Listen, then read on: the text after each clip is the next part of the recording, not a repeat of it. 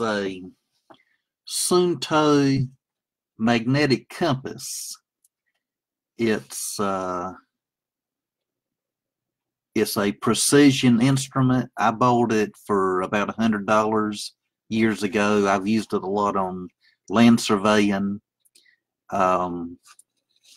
If you turn it this way, that north arrow, that heavy black line, lines up with the compass, and that mark right there, there's a little tiny mark right there in the glass. What you do is you look through this hole and you can read the degrees by looking through this hole, and you sight across the top of the compass with your eye, plus you look through the hole with your eye to read the compass, the degrees. And I think SUUNTO said that it was accurate to 1/10 of 1 degree, which is 6 minutes. And I think they were honest about that. I've had good results with this compass.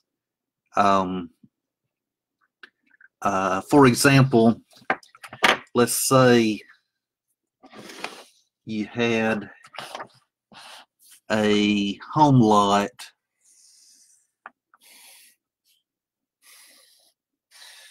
and you wanted to find the property lines. Well, let's say there's a fence on this line or near this line, and you think the fence is on the line.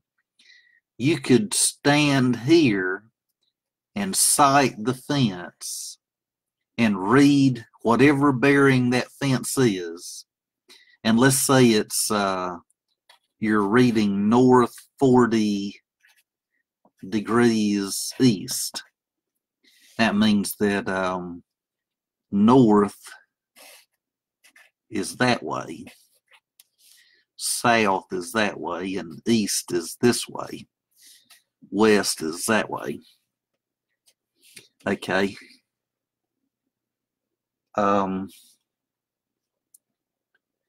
If the old survey map or the old deed calls for that line to be north 45 degrees east, then there's a difference between what you read, a 5-degree difference between what you read today with your magnetic compass and what the old deed says.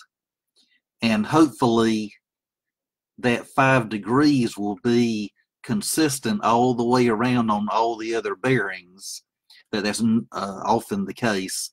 So whatever bearing this line is, you can apply that same 5-degree correction in the same direction.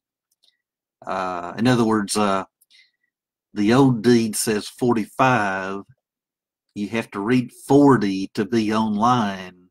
So that would be a negative 5-degree correction. So if this line says north 30 degrees east on the old deed, you would have to subtract 25, so that you would have to read north 25 degrees east today with your magnetic compass to be on that line. And let's say that the highway is here and you've got a dashed line going down the center of the highway. If that, using that same principle again, if this line in the old deed says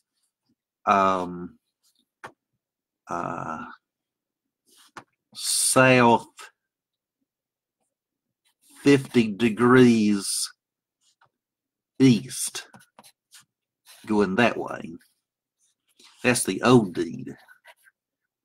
Well, if you take the compass and read the bearing of that center line of the highway, you know, assuming that the center line of the highway is parallel to your front line of your deed. Let's say you read south 60 east. Well, that means you've got a 10-degree correction, and hopefully that 10 degrees is consistent all the way around on all the lines, and that's often the case. So you would apply that 10-degree correction on all of these lines to help find these lines. And of course, the same principle would apply if you had a 100-acre farm. If there was one line that you knew where it was on the ground, let's say it's this line, you can find that iron stake and that iron stake. Read the